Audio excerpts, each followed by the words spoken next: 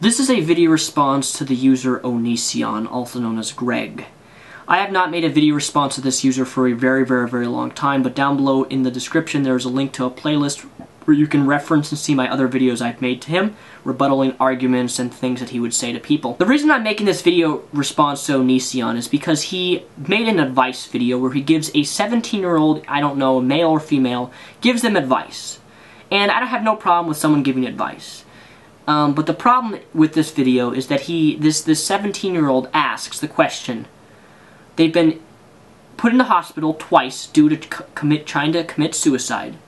And they say that they've been verbally abused their whole life by their mother. They've been, from the day that they can remember, they've been verbally abused. Being told things like you're worthless, that you're not worthwhile, I don't love you, I don't care for you, you're the problem with the family, I should never have had you as a child. And Onision responds, oh so lovingly, oh so compassionately, oh so mercifully, by saying this. Hi Onision, how can I cope with a verbally and emotionally abusive mother? I'm 17, I've been hospitalized twice because of suicidal thoughts, depression caused by the words my mother would say to me. First of all, I don't think you can really blame your suicidal thoughts / depression on anyone but yourself, because that individual could say the same horrible things to another person and they wouldn't have the same response. So you have to take some accountability and realize that if you focus on being stronger and not letting it get to you, that you'll be much better off. And in that, it seems like the real blame falls on you, because the bottom line is the person with the most control over you is you and not her. So don't you think the person with the most power and control in a situation where some kind of crime or bad thing occurs should be held to the highest level of responsibility or accountability? I would assume so. Like, your mom could probably say a lot of horrible things to me and I'm not going to be suicidal. So anyway, to continue, they say, just today I asked her to take me to Walmart and offered her $15 gas money, and she told me to take that $15 and shove it because it wasn't enough. So, I can't count on family because she's brainwashed them all into thinking that I'm the main problem. Well, as I explained before, you're in control of how you feel. You shouldn't blame how you feel on anyone but yourself, because of the fact that you have the primary power and the primary control in every single situation involving your emotions. You seem to blame a lot of your problems on them, but the real problem is that you're considering your mother to be reliable. Whereas as soon as you realize that she's not reliable and you stop counting on her for these things, you will no longer have these negative feelings as intense for her anymore, as you will no longer be negatively affected by her, what with your significant emotional removal from any situation involving her. So let me get this straight. This 17-year-old male or female needs to take accountability for their emotions and change the way they've been thinking. They just need to stay strong and think more positively. They just need to realize that the problem is with them. Their suicidal thoughts, their depression, is because they're just sitting in a black pit of self-pity, you know. They're blaming everybody else for their problems. Greg, you've said a lot of crazy, dumb things. But this is by far the most ridiculous, pathetic thing I have ever heard come out of your mouth. I guess what really saddens me is that you have a fan base, young girls and young guys who look up to you, you know, between the ages of 10, 17, 18, who look up to you and ask you advice like this. And they ask you a simple question. How do I deal with these thoughts? And you turn it and you switch it around and say, it's your fault. It's your fault. Hey, did you know that if you feel guilt from being sexually assaulted, that's your fault. It's your fault for being sexually assaulted. Sexual assault victims, verbal abuse victims, grow up having a lot of emotions. And you tell this person that they should control their emotions. This just shows me your ignorance on childhood development, Greg. And it sickens me because you're victim blaming a person who is a victim of verbal abuse.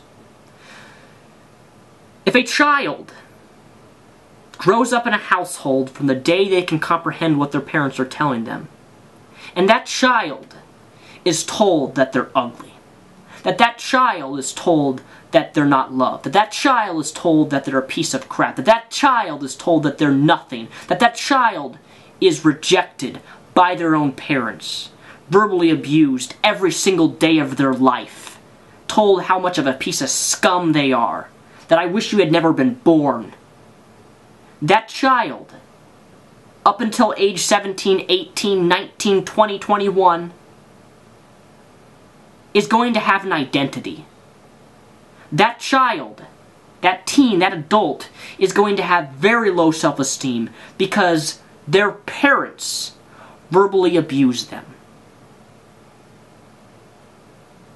When you grow up being verbally abused your whole life, when your parents tell you things that you look to your parents as a reliable source to take care of you, but instead your parents do the reverse and abuse you, you're going to grow up having really, really bad depression. You're going to wake up every day and feel like crap because you know that your parents don't give a living crap about you. In fact, your parents say it to your face. You're ugly. You're fat. You're a dirty little slut. Verbal abuse from your parents.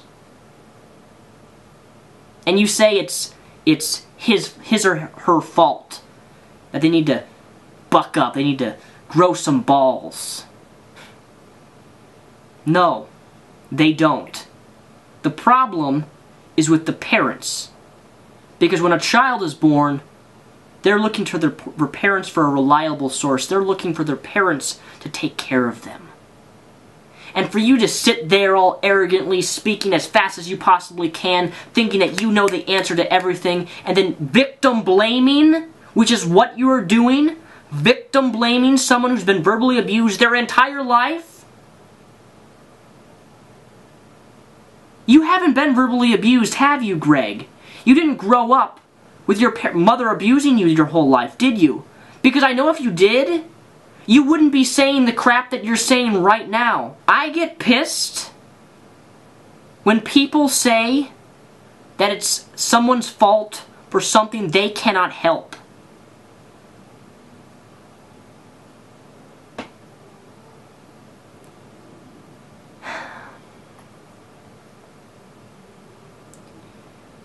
It's really important that we don't let our emotions control us.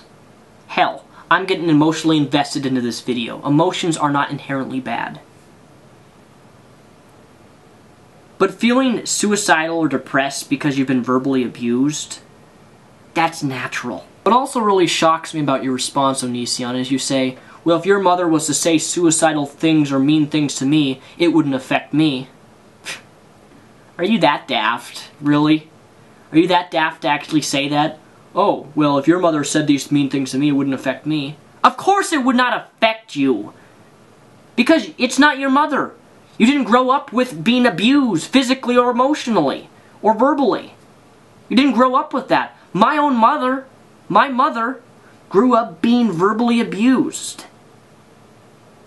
And my mom, to this very day, has self-esteem problems. From that.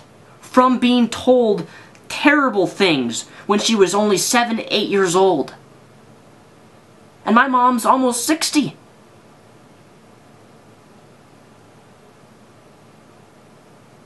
I wish I could somehow post this video to the person who asked you that question. Because what they need to hear is not that it's their fault. What they need to hear is that they need to find a psychiatrist or a therapist. They need to talk to someone about what they're going through. They need to save up money as fast as possible, and if they can, financially, get out of that harmful environment where they're being verbally abused. I'm not sure if you're aware of this, Greg, but how a parent raises their child determines the self-esteem and the identity that that child will have in their future. Parents are a child's biggest influence growing up. And that influence can be for the positive, or that influence can be for the negative. And in this particular case, the parents are influencing that child for the negative. And he or she's at 17 years old and thinking about suicide because of the truth, not truth, but because he thinks it's truth of what his parents are telling him. That he's worthless, that you're nothing, that I wish you'd never been born. When a child is raised hearing these things every day of their life, they are going to be depressed and have suicidal thoughts. My advice to you, Greg, is before you give advice to someone, think about it first. Try to understand the position that the person's in, and by all means, please don't contribute to the idea that it's the victim's fault. Yeah, the victim. It's your fault for feeling that way. It's your fault for feeling depressed because you were sexually assaulted. It's your fault for being verbally abused. No. The fault is of the parents in this particular situation.